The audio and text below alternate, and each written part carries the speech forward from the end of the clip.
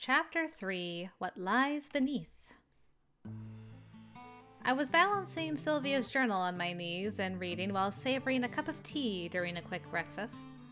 In the past, I hadn't been much of a breakfast person, but Celeste insisted I needed to eat. Because of course she did. I was certain my recovery was complete, but she still had a habit of hovering or checking in on me. She sometimes did it to others as well, so I assumed it was just part of her personality. Either way, I had given in and was at least having some toast. Alone, as I usually did. But at least I was downstairs in the lobby where there were others around. Jack was nowhere to be seen, as was usually the case in the mornings these days. I'd already got used to not seeing him until late afternoon at the earliest. He had sneaked me out for walks a couple of times already, which was almost becoming a habit of ours. Aww. But he wasn't the only one I was spending time with these days. I was slowly learning everyone else's names as well. And I was starting to get more involved in things at Cordis. There were rotations for a lot of things here. Cooking, cleaning certain areas. I had battled my way to being able to help out. It was partially because I was tired of sitting around, and partially because I desperately wanted to feel like I was part of something again. Some were cautious about interacting with me, but I'd come to realize trust was a rare resource here. Not without reason. I'd taken the approach of just existing in their space and letting them come up to me. It was less stressful than walking up to a conversation only to have it instantly shrivel under the weight of awkward greetings. Well, and I'd been offering to help at any available chance. I think that earned me at least some points. Even if people weren't lining up to get to know me, I was enjoying being around others. I set the cup on the round table in front of me and slid a finger down the side of the tablet, flipping to the next page. My eyes skimmed down the text as I read. The lesson on cages was interesting today, but I'm not sure I fully agree with what was taught. Maybe I've got used to viewing this in a different way, but I believe a cage is our greatest weapon despite not being an offensive technique. Our instructor described a cage as sectioning off something within our sphere and confining it with our psi. They said it is primarily used when searching, but this is where I disagree. I feel as though I can't always say things like this in class, because it flies in the face of what others understand about Psi. They all learn Psi from books and training, while I learned it on the streets of Delphine. That experience lends itself to a different understanding sometimes. And I'm a queen rank. I can perceive Psi on a deeper level than others, though if I say that, it probably comes across as pretentious. But I talked to Ronnie about it after class, and she agreed my description sounds accurate. Since she's a bishop, maybe her understanding of the cage concept is a little deeper too. A cage is usually referenced in terms of sight-based abilities, but I think it's used much more frequently and more naturally than many Espers realize. When I want to use telekinesis on an object, I cage it within my psi, capturing and confining it. This lets me manipulate my psi to move or lift it. When I want to hit something with a psi burst, I've learned I can cage it, so my attack homes in on that object and is more likely to hit. And when I want to find something, I release my reverse cage, imagine the cage around what I'm looking for, and my psi instinctively seeks it out to pinpoint its location. Most people think of expanding their sphere, and maybe that's a more convenient way to think. But we're really releasing the stop we put on our own awareness.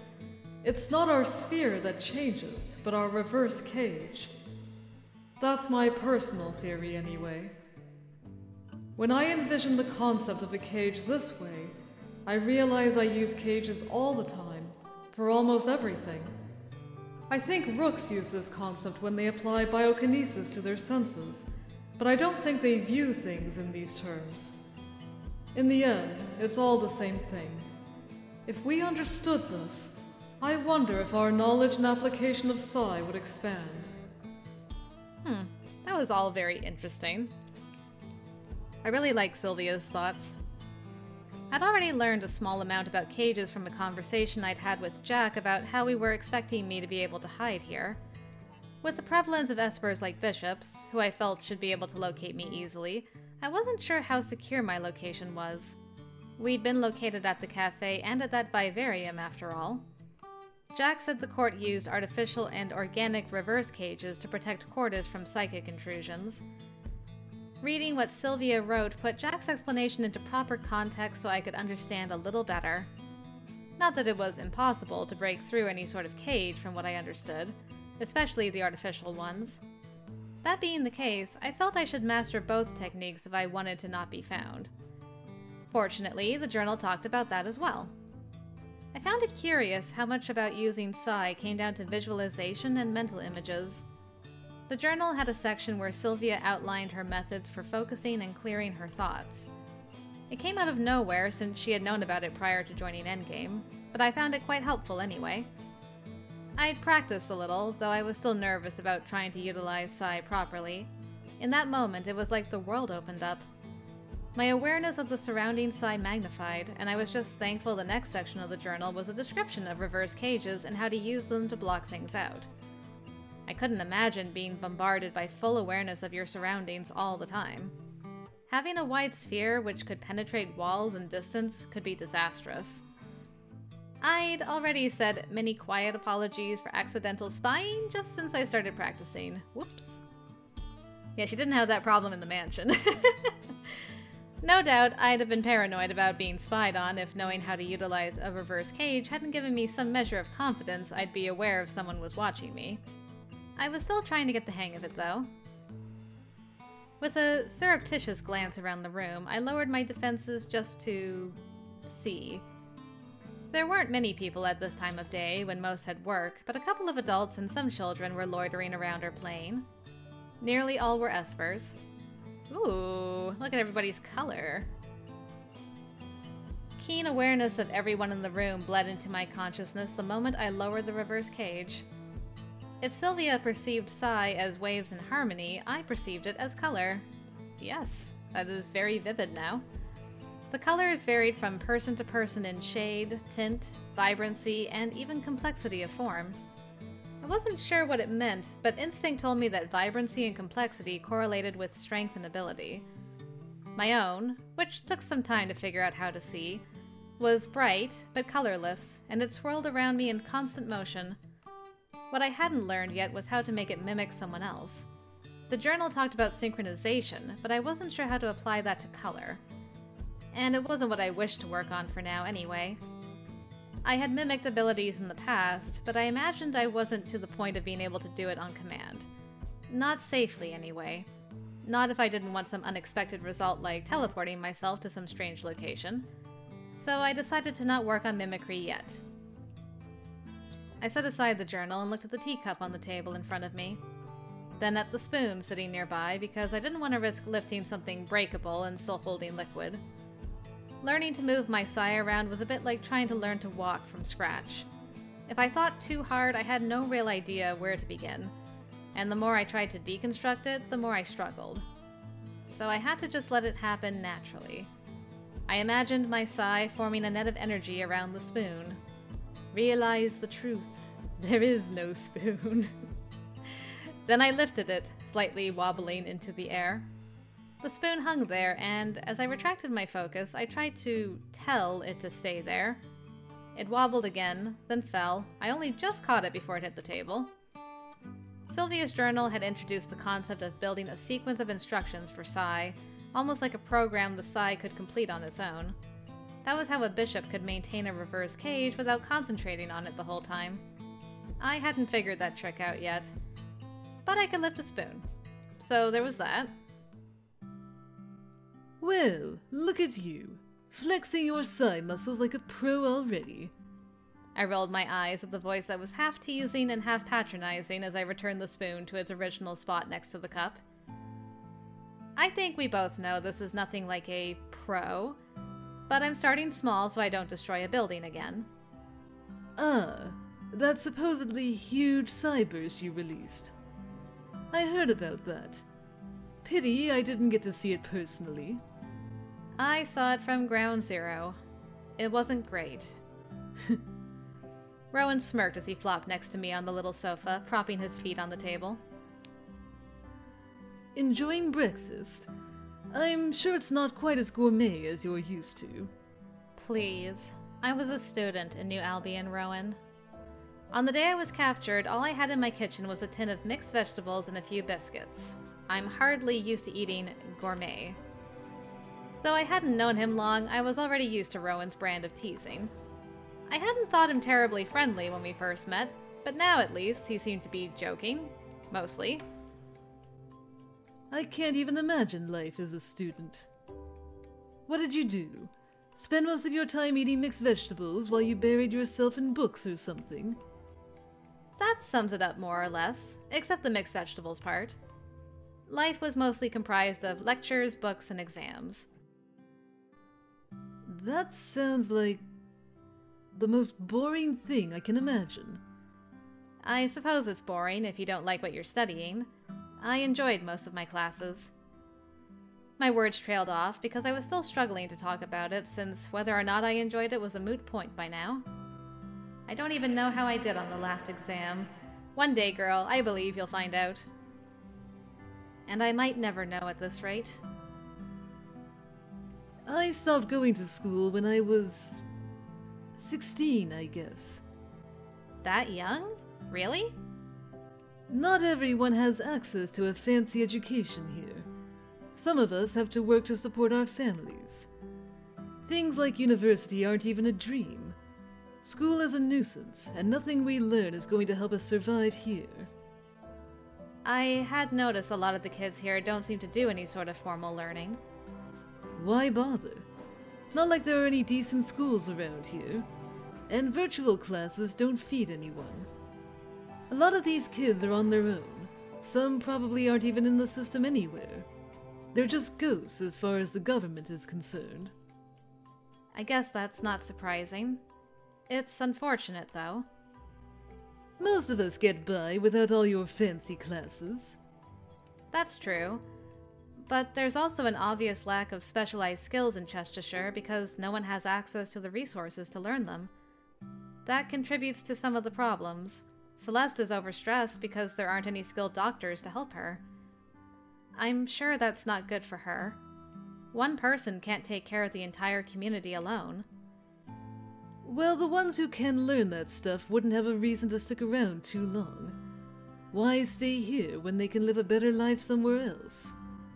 That was true too, but it just added another layer of frustration. This was the place that needed those skills the most. It was hard to even contemplate improving the situation when people were just focused on feeding themselves, and even the children had to work because there was no one to care for them. The sheer inequality of opportunities was staggering, and it became an endless cycle where things could never improve because everyone was just meeting their basic needs. They could never get beyond that, much less work on broader community improvements, and the government just wasn't present enough to help. It was frustrating to witness. They were getting by, as Rowan put it, but that wasn't always enough, was it? So, what did you study in your school over on the day side anyway? Rowan's question pulled me out of my thoughts and back into the conversation. He was leaning closer, grinning as he swiped a piece of toast from my plate. I had a feeling he was expecting me to protest, which made me determined not to. Interplanetary archaeology. His eyebrows went up. Sounds fancy, I guess. That like studying fossils and things? Not necessarily. There are some who focus on studying remnants of prehistoric creatures here in Arcalis, but that wasn't my area. I was focused more on ancient civilizations, specifically the Senecan people. My goal was to go off-world to research the ruins on Dione. Did we read about them before?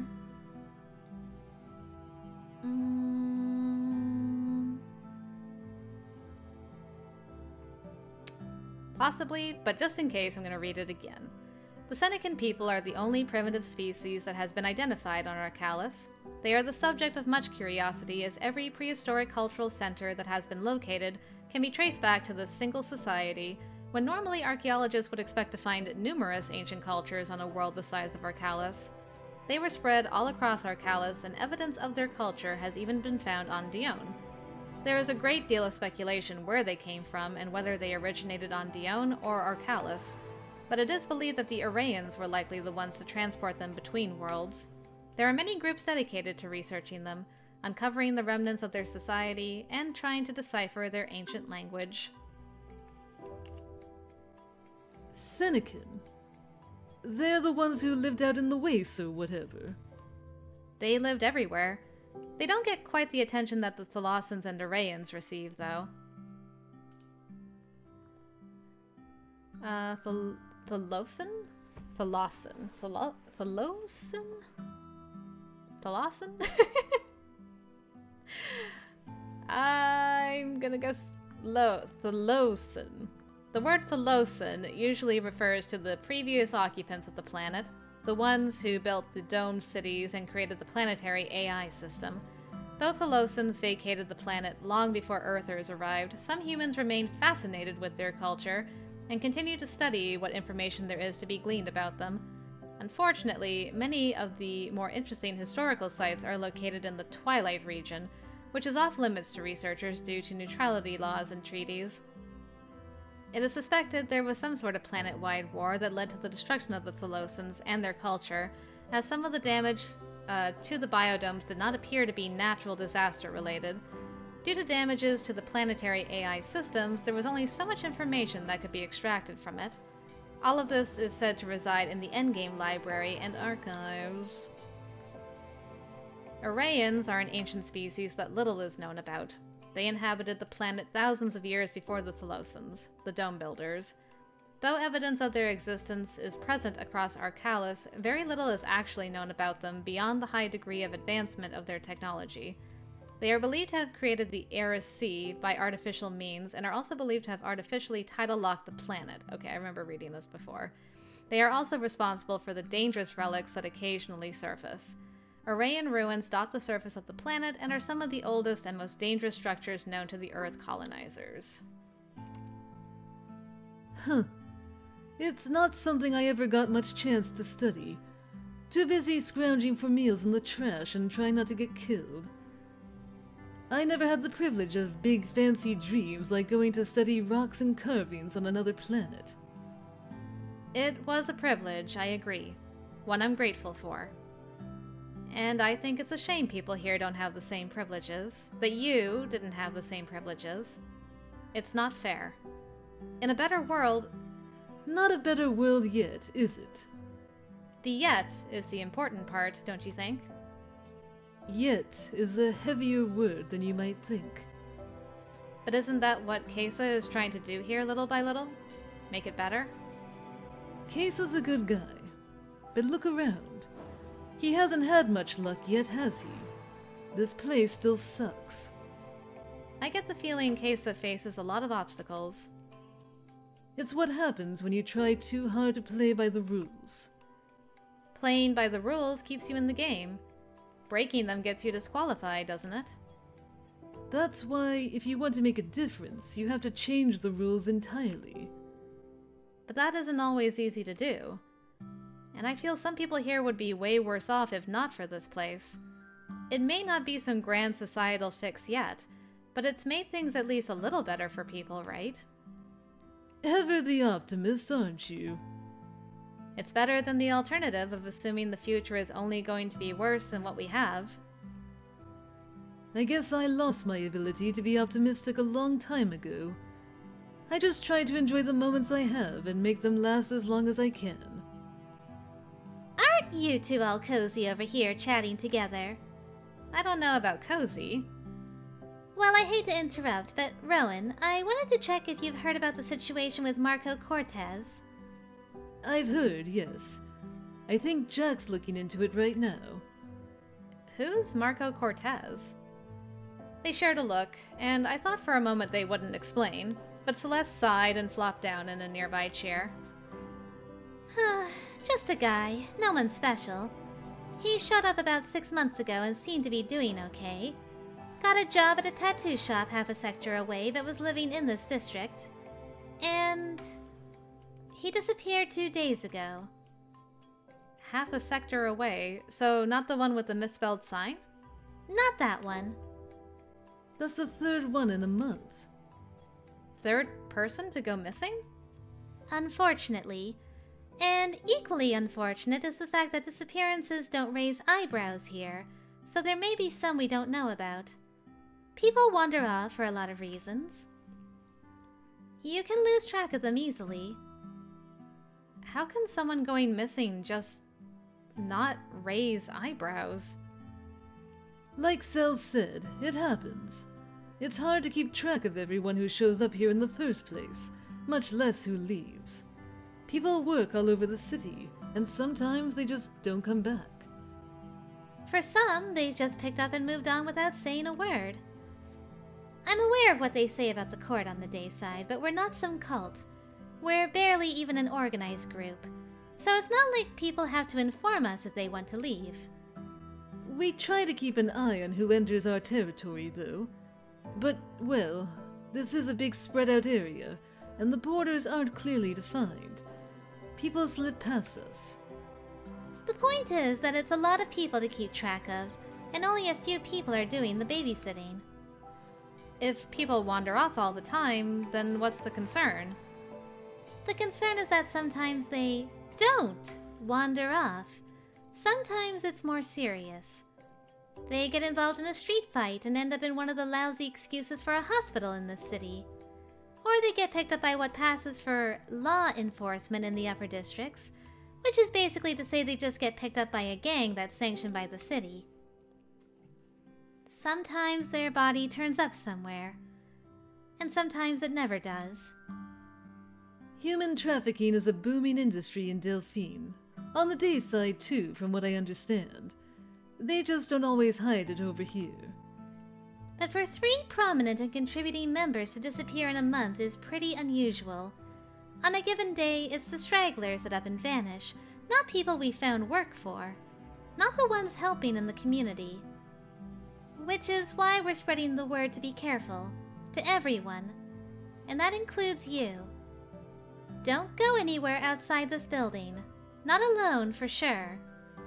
I wasn't, anyway. Jack already stressed that I should stick close by for now, and the only time I leave, I'm with him. Good. It should stay that way until we figure out if something more significant is going on.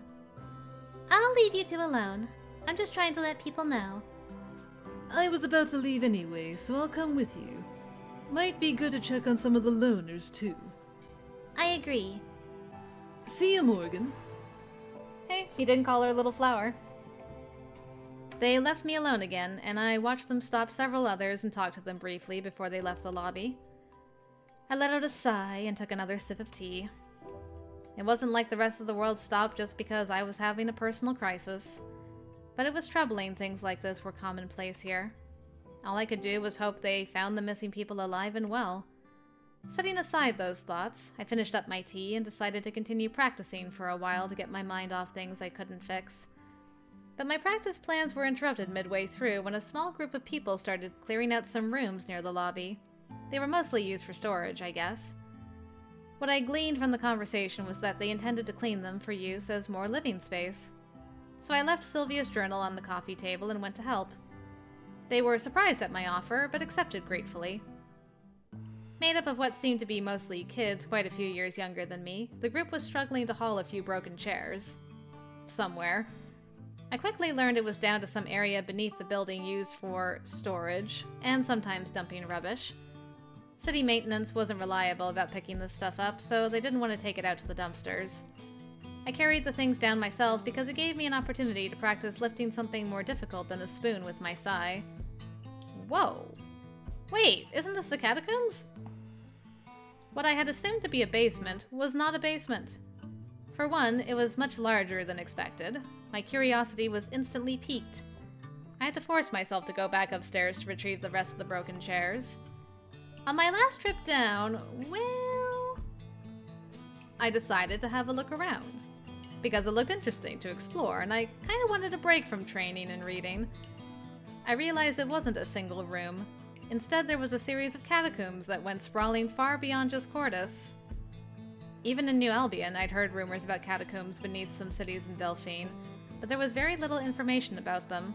I hadn't even been sure it was real. I think I read about this on Ari's route. Yeah, the underground. You know, I might just read this again because it's been a while. The area known to many as the Underground consists of the catacombs and tunnels that lead directly to the underground Arayan ruins that wind beneath much of the planet. Though the ruins themselves are often referred to separately as the ruins or the labyrinth, the Underground is a term used to sometimes refer to the ruins and catacombs collectively. It's unclear who created the catacombs, as their structure differs somewhat from the ruins themselves. They also lack the distinct Arayan symbols and circuitry that make the ruins so dangerous to explore. For this reason, some believe that the catacombs were built later by the Thalosans to access the ruins. The Arayan ruins are a vast network of tunnels and structures that delve deep into the planet. They run below many of the cities, and though dayside ruins are often sealed and blocked off, it's fairly easy to access them on the night side.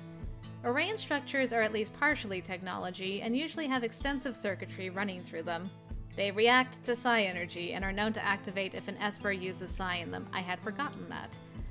They can restructure themselves, seal themselves off, or otherwise become hostile to invaders if one isn't careful. Not all the ruins are simply narrow tunnels and empty rooms. They can open up into large caverns filled with alien machinery, and there are rumors of reactor-like chambers deep beneath the surface. Yes, yes, yes. I couldn't believe I was seeing them in person. This place was beautiful in its own way. One source had said the catacombs were here when the colonists arrived.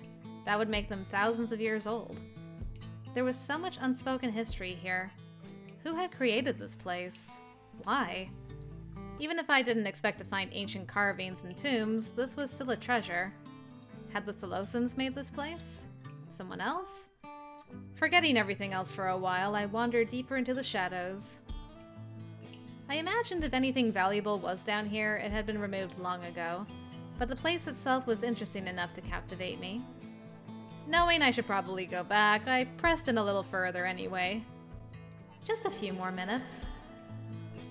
I'd already gone beyond where I imagined the others tended to come, far past the open area where they stowed junk from Cordis.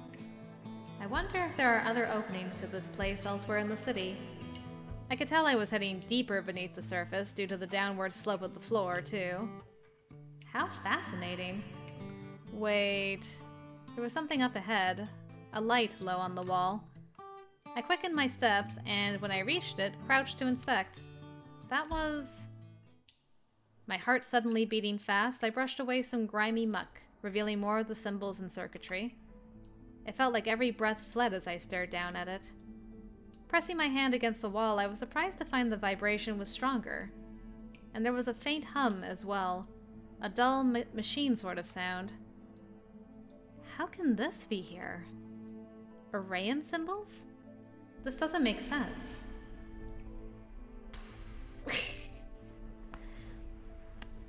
Do I activate the defense grid?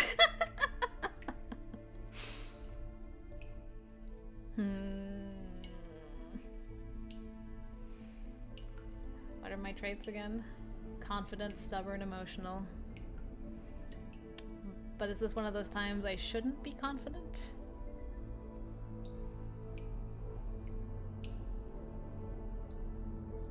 Although, getting ourselves into trouble in Case's route summoned Jack. Maybe we're supposed to be getting in trouble. Jack, we've already seen that Jack kind of just reacts and gets himself into trouble often. I assume Morgan is going to be pretty close to that as well. I'm gonna poke it.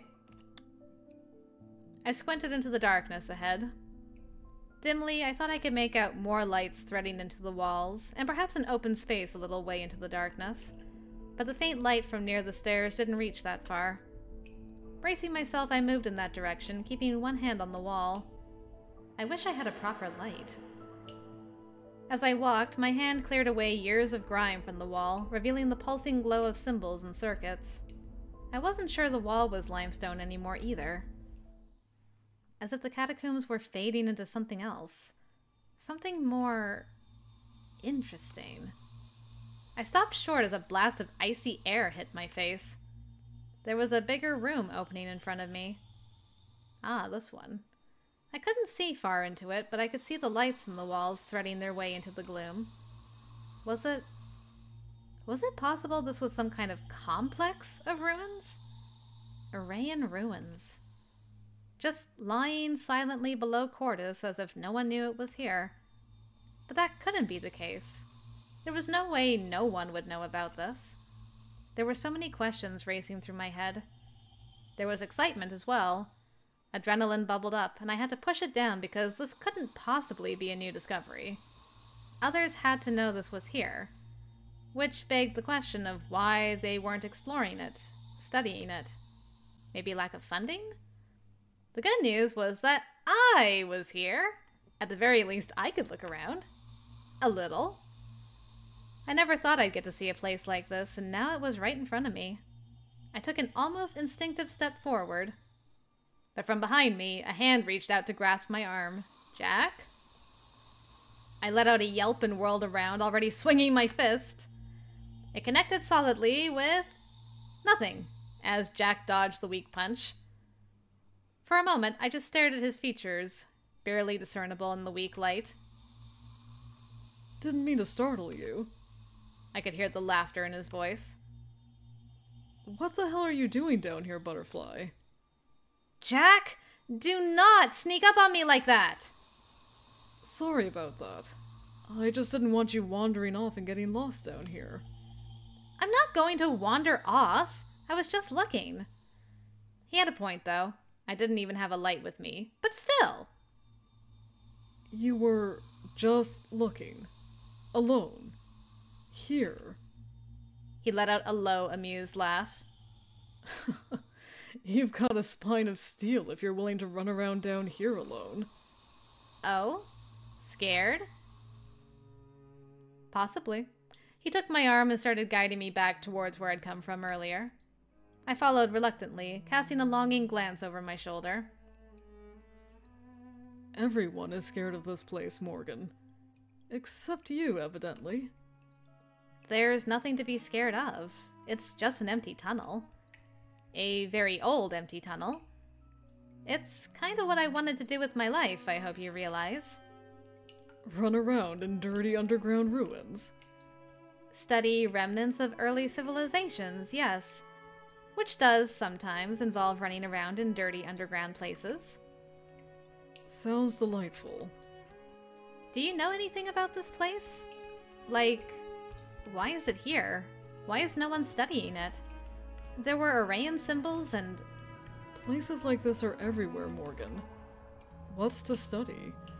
It's just endless corridors and creepy-ass rooms with tech that would probably kill you if it got the chance. There has to be more to them than that. I don't know, Morgan. This complex is enormous. They all are. Like I said, they're everywhere, including on the day side. And I've been in some of them before. I can verify they all kind of look the same. If they're everywhere, how does no one know about them? I've heard things about catacombs under Delphine, but nothing like the scope of what you're saying. And nothing about this kind of thing on the day side. Well, it's not that no one knows about it. The Triad government does. Delphine's government does. Endgame knows. I assume some scientific organizations are aware. Civilians are unaware for the most part. You think anyone wants to know about some creepy alien ruins under their feet? On the day side, the known entrances are guarded and people are kept out. Here, as you can see, that isn't the case. But I guess you could call it an open secret. People know. No one cares. How can they not care? I may not have wanted to study Arraean civilization, but some people should care.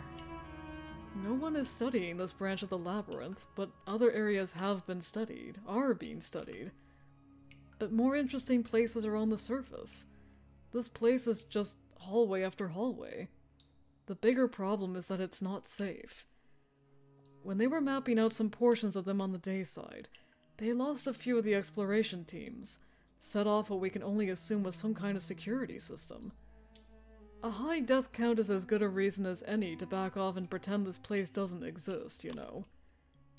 Can't we look around just a little? You and me? We don't have to go that deep. Right this minute. A little? He grinned, shaking his head. Why don't we come back with lights or something at a later date? I don't mind you having a look if you're careful. I think this area is innocuous enough if that's all we do. But you shouldn't go beyond that big room up ahead. You can't expect me to just ignore this. Maybe not. But I hope you don't do anything foolish now that you know the place is here. Because trust me, people aren't scared of this place for no reason. You saw the circuitry going through the walls, right? It's all array and tech down that way. And sometimes array and tech reacts weirdly to psi, which makes it extra dangerous for Espers. Array and tech responds to psi? I had no idea about that. And setting that aside, weirdos wander around down here sometimes too.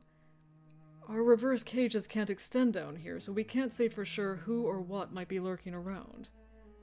I suppose that was a fair point. Though if it was as dangerous as he said, there couldn't be too many lost souls wandering around. Besides, I know the ruins on the day side had a tendency to rearrange themselves. I imagine the ones on this side can do the same. That sounded far-fetched. But with array and tech, I was sure it was possible. It's a shame we haven't made better progress studying array and technology. As I understand it, people have been studying array and tech for years. And we don't understand it any more now than we did when they discovered the first relic. Let's see. Relics are a form of alien technology from a culture that predates the Losan civilization by thousands of years. Known in scientific communities as Arrayans, very little is known about this culture beyond that they once existed and had a profound impact on Arcalis. Their relics are thought to be very prevalent in the oldest ruins found on Arcalis, but most of those locations are highly restricted. Even so, relics occasionally find their way into the hands of a normal citizen, usually with disastrous consequences. Relics are made of an unknown alloy called amidrium, the components of which are a mystery and are believed by most to be non-native to Arcalis, as no known source of them has ever been found. Some secret research facilities, however, have studied and isolated the components. Relics cannot usually be safely handled or studied by most people outside of extremely controlled situations due to their tendency to react to psi.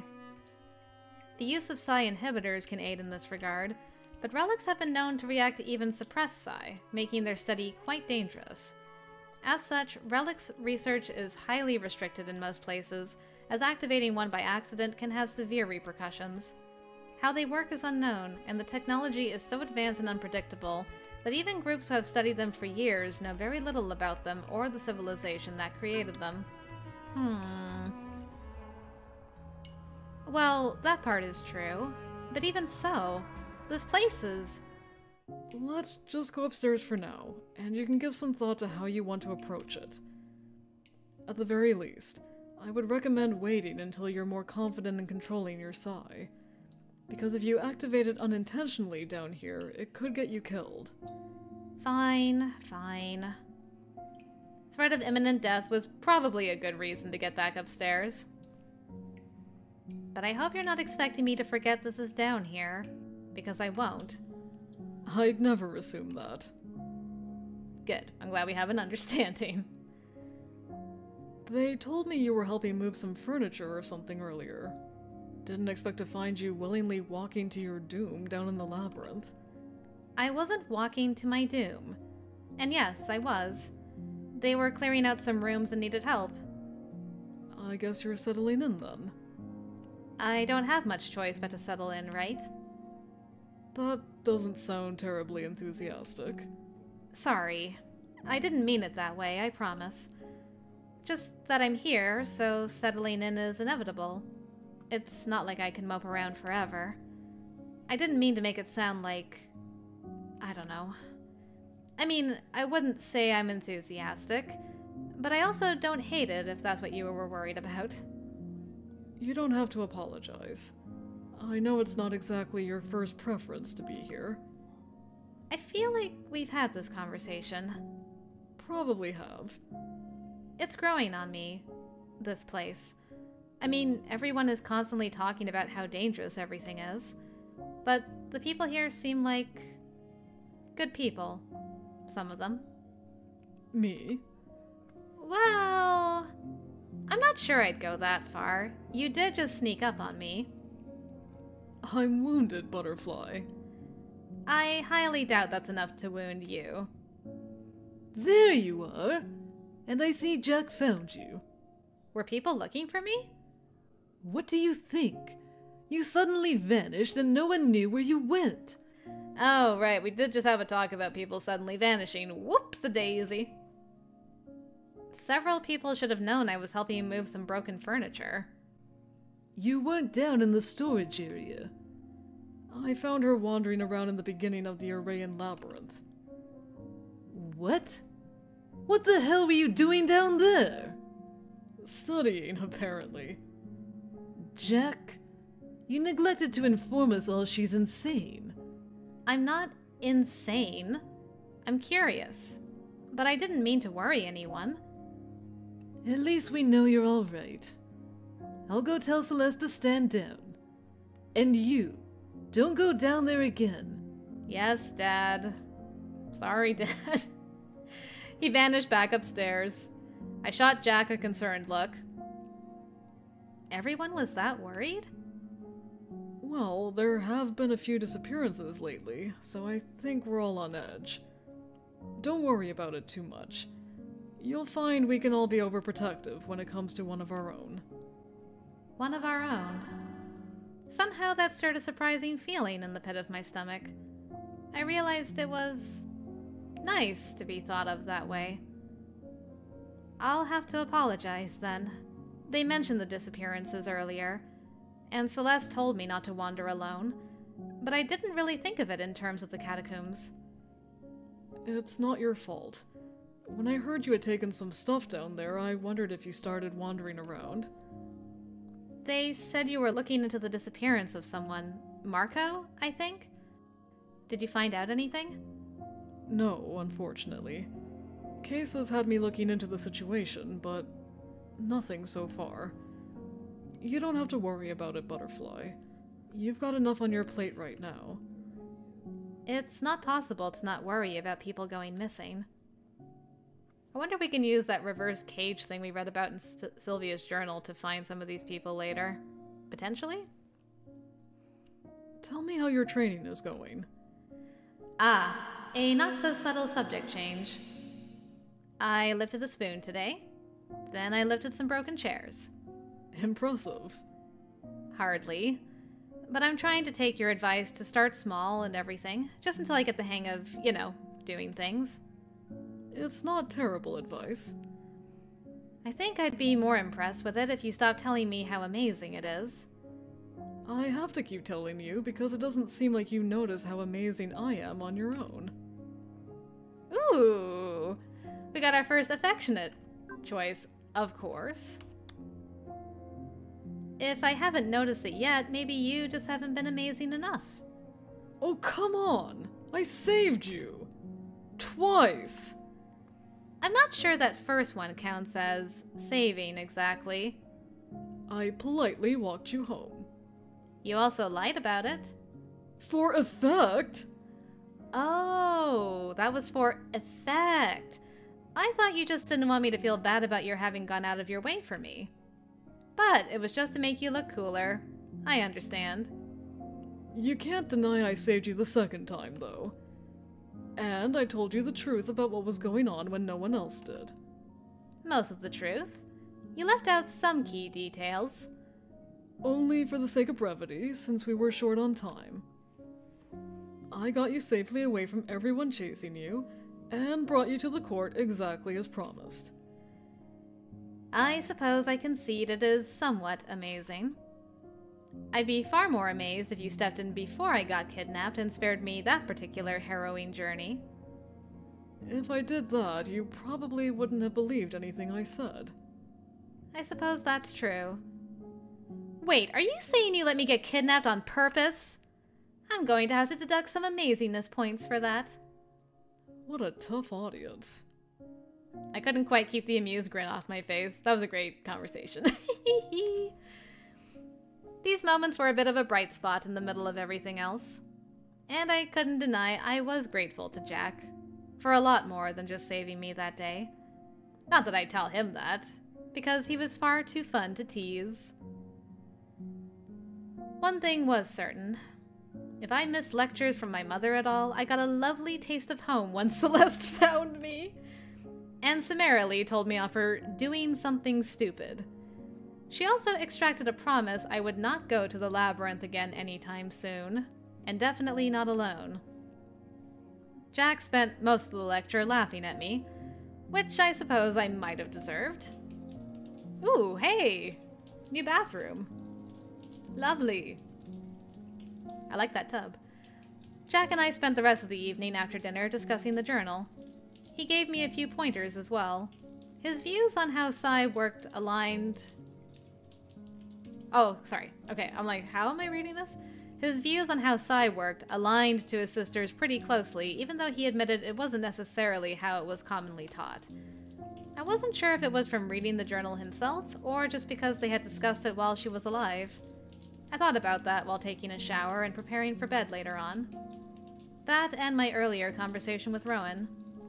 As I tipped my head back, I couldn't help but feel that this place was already winding itself into me, already becoming part of my experience. It wasn't bad. It wasn't what I planned, and it wasn't what I'd wanted, but somehow, it wasn't bad. At first, it had felt like a dead end, a place I'd come to be forgotten, but I was starting to get a sense of possibility. There were things I hadn't even considered here, that I never could have imagined, like finding those ruins. It wasn't a dead end.